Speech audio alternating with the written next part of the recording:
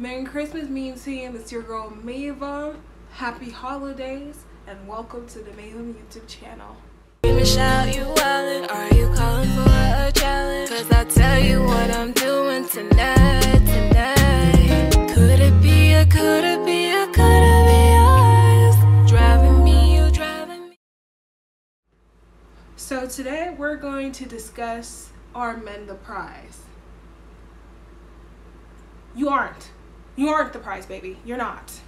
And we're tired of this conversation. We're tired. It is biology. It's biology. You're not. Okay? Before we even start this video, during this past couple of weeks I had a giveaway hosting that I was doing, giving away a couple pieces of merch, and I just want to announce the winners of the giveaway right here, right now. Cushy, Codhurry, Afsara Norris. So I'll be emailing you guys the instructions of what to do to expect your merch. It'll be shipped out to you guys. You probably won't get it honestly until the next year, like the first week of the new year. See what I did there? Because of all this packaging stuff. But send me your information once I send you that email. I'll get it out to you as soon as I can, and I want to see you guys take pictures with your merch and the fun little bundle that I put together for you guys. Okay, now let's get into the topic. Are men the prize? You aren't. Because now I'm gonna get a little bit biblical on you guys, and you don't have to be Christian to understand this concept, because I believe religion and science and a bunch of other people's cultures' belief are tied into the same thing but just translated differently. I'm gonna break it down to you to the way I see it, and then you can chime in if you guys want. But let's dive into this. After God created Adam, and in theory the first man, he was lonely, then made Eve out of the rib of a man as a companion. The whole scenario was manipulated into women thinking that you owe something to man just because you're lonely or need love. No, that is it. That's not it. The whole concept of that is a man has something to offer in order to invite a woman into his presence. That's why a woman was made. A woman is beneficial to a man that is substantial enough to be with a woman. Other than that, the Bible literally says it's best for a man to sit on the roof of a house than to be in the presence of a nagging woman. What that means is happy wife, happy life. Women are completely fine without the stress and the incompetence of men. You are not a man if you're not providing and protecting a woman. Men are hunters and gatherers, not predators and perverts that feel women owe them their body after you stalk, harass, and coerce and threaten them. Now that you have the story, fully have a bit different level of understanding when it comes to the biology and the whole concept of man and woman and being in union. I made that post. I didn't post it, but I saved it for this video specifically because I want you guys to really understand, and especially religion too, it bows to man. It like bows to men, and then that's the whole patriarchy, right? It's all about men. They make it seem like you're the prize. Why are you so miserable? Why are the rates of loneliness so high? Why? You're not the prize. If you're the prize, go kick it with your boys. Or do what you're supposed to and get that joy that a woman gives. As a former pick-me, as a former Barbara the Builder or Bonetta, I never really wore bonnets. I give myself credit for that. But as a woman who used to deal with guys who had nothing to offer, after flipping the script recently, after these past 90 days, I've been listening to Sharon Stebbins' content, obviously. And more hypergamous women, like the girl, your next door bestie, Manifestel, the Wizard Liz, the Universe Girl. Those are a bunch of women that really shape my perspective on what it is to be a woman. It's divine. It is a gift. It is a beautiful attribute to be a woman. There's nothing easy about us being a woman. Okay, let's just mark that down right now. There's nothing easy about us being a woman, and there is no way around it. Our body bleeds. Literally for 32 years, once a month, for a week, our body bleeds. Do you think that's easy to deal with? Plan our schedules around that, trust our intuition, know what type of foods we eat. You know, right now I'm kind of inflamed, I ain't gonna hold you. But our gut, our mind, and intuition itself is like a deep spiritual connection to God, and y'all sitting here act like you the prize. No.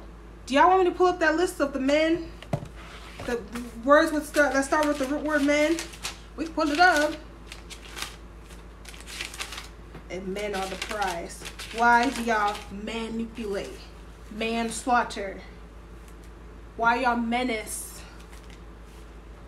Why are the cause of mental health?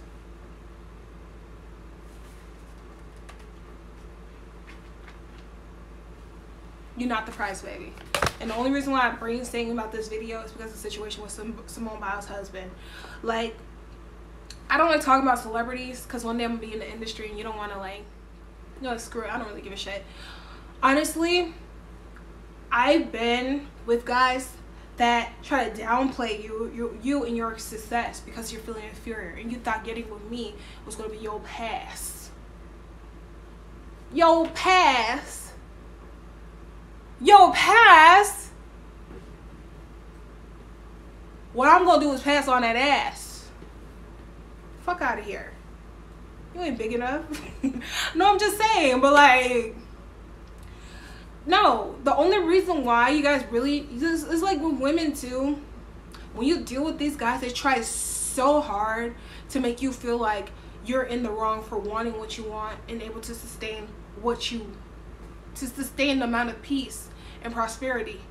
You know what I'm saying? And the guy's too lazy and too freaking immature and super underdeveloped. Always want to change the narrative, make it seem like you're not doing something because they not doing something.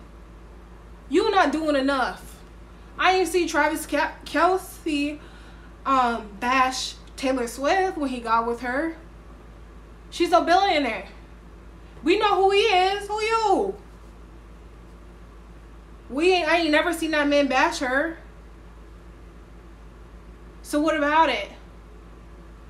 It has everything to do with, and that's the thing, especially with women too, and this is going to be a whole separate video, when we choose to slide up out of these situations because you're only as low as the person you sit and be with or intertwine with in any sort of connection, it's like you're justifying it by allowing that energy inside of your body. So it's best you just leave it right where it's at. Don't even give it no emotion, no energy. Goodbye.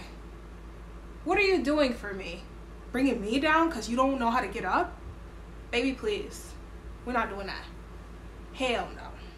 Besides that, you know, I was just like, I was watching some of Cher's content. I think she did a live recently about attractive men in marriages.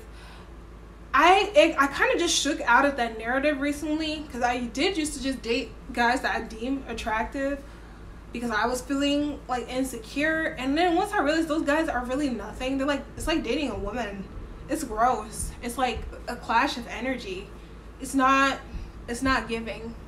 Like, guys that feel themselves as surprised to think they hot shit, it's like, so who's gonna provide and protect? Because it ain't gonna be me.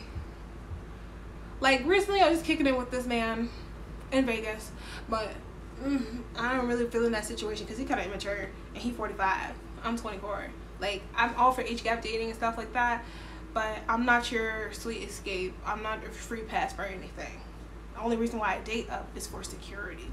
You feel me? So that situation is laid to rest. It was fun while it lasted, but that's not something I see long term, and I don't think it's like, it's not sustainable, and it's kind of draining dealing with guys like that. But I guess when I was with him, he was like, I don't really know his type of energy. It's that light-skinned guy energy, like the God complex that they possess or have, thinking that they're hot shit. And it's like, dude, you're not the prize. You try to get in this. I'm not trying to get in that. I'm trying to get in the pocket, that wallet, okay? I ain't trying to get in nothing else. But that's that. But he did spend money, so I'll give credit with credit's due. But other than that, no, it's just like, it's really annoying. It's incompetent to deal with those guys that think that they're the prize, because like, it's going to be an endless battle because they're never going to be satisfied. Never. You will see them jumping from woman to woman to woman to woman because, you know what? Just stealing all that energy from those girls. Like, oh my God, he's so fine. He's so attractive. I'll never let a man know if he's attractive or not. If I come around and I respond back to your text messages and we hanging out, you're decent enough.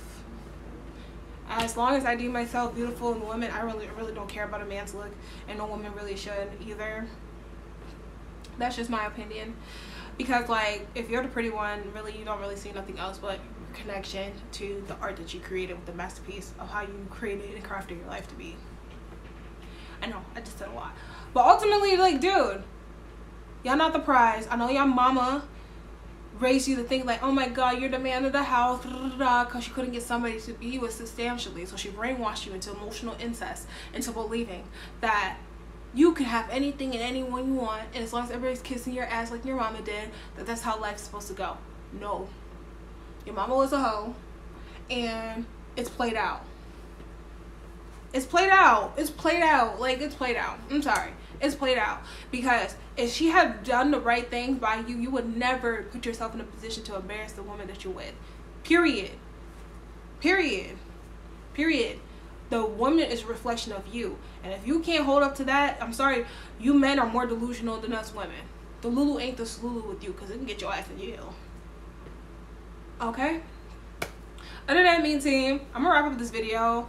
I think being a woman, being one of 10 children, and out of the 2 girls and 8 boys in my family, I've seen men grow up with this mentality thinking that, like, it's so much damage in the infrastructure with this production of men, to the point where it's like, I'm off all this. I've seen all the good, bad, and ugly ends from all them having all them brothers. And like, listen, I'd be damned if the guy tried to demand, whether it's my body, whether it's access to my people that I know, or I dare a guy try to demand anything from me besides my presence.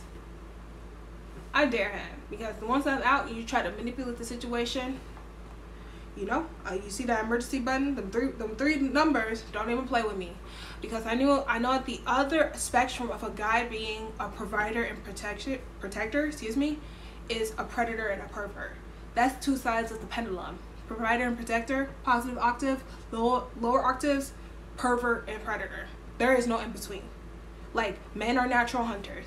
So if they're hunting to provide a house and family and home and money for you and security for you, he's gonna do that. It doesn't matter what bracket the man is. If you're the woman he wants to do it for, and he seems fit, and he feels like he can always accomplish that because you're encouraging that, he's always going to do it. But if a predator and a pervert, they manipulate and coerce, thinking that they're the prize and this and that. I know I said a lot, but I damn sure didn't say a little. Don't let it go don't let nothing I said fly over your heads. I love you guys. Merry Christmas. I know I said a lot. Happy holidays, and I'll see you in the next video. Bye.